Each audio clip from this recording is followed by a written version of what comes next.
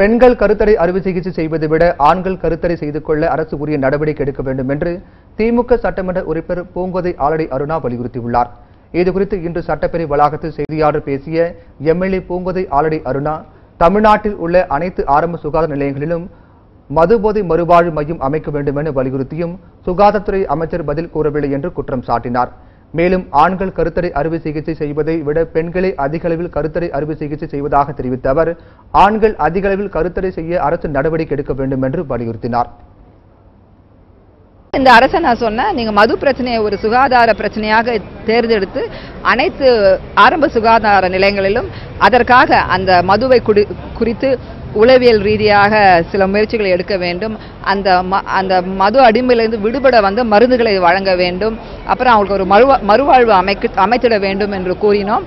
ஆனால் அதை குறித்து இந்த அரசு எந்த பதிலையும் எங்களுக்கு தெளிவாக தரவில்லை. கிட்டத்தட்ட 7.25 லட்சம் பெண்கள் பல வகையில் குடும்ப கட்டுப்பாடு முறைகளை பயன்படுத்தும் போது 1 லட்சம் ஆண்கள் கூட பயன்படுத்தவில்லை என்பது ஒரு வேதனை தரும் விஷயம். அது மட்டுமல்ல, அதே அளவுக்கு ஆண்களும் குடும்ப கட்டுப்பாடு முறைகளை பின்பற்றினால் பால்வினை நோய்களை குறைக்கலாம்.